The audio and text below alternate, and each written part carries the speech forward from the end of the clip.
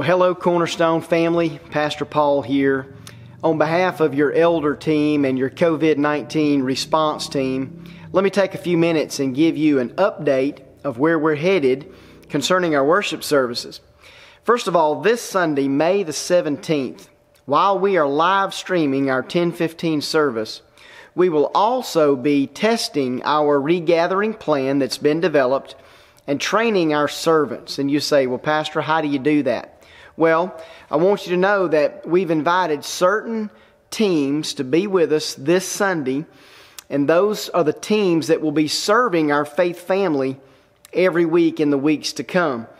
And so they'll be here for the purpose of testing and training. And then following that, we'll be able to make any necessary adjustments that we need to make to be ready for May the 24th. Now, this is the exciting part.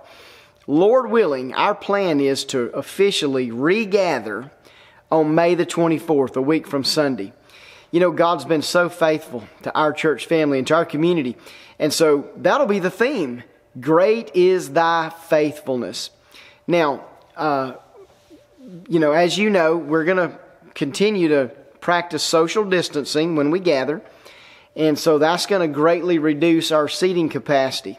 So as our initial step to regather, we're going to offer two services on Sunday mornings. One will be at 8:15. The other will be at 10:15. These will be approximately 1 hour.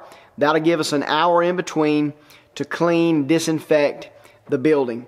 Now, some of you have said, well, Pastor, what about the survey? You were asking us about Saturday night versus Sunday night.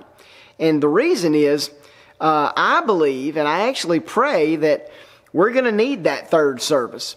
And so continue to give us your opinion, your thoughts, and your data. Right now it seems like Saturday night is the best fit. But we're going to continue to reach out to you, and if we need that third service, then we'll be ready. Now, let me encourage you, watch online this Sunday. The title of the sermon is Infinitely More Than a Bumper Video, Acts 1:14. And boy, there could not be a more important message regarding the future of our church family than this sermon. Family, let me just thank you for being patient, for being faithful, for being flexible. You know, we really do need to get this right. God has richly blessed the ministry and the vision of Cornerstone Community Church. And consequently, our church family is made up of families from 7 counties. And so certainly while we don't have COVID cases to my knowledge in Lucas County, that's not the case in our surrounding counties. And so here's our heart. We know that we need to meet, and we want to meet. We are the called out assembly. That's what ecclesia, the Greek word church, means.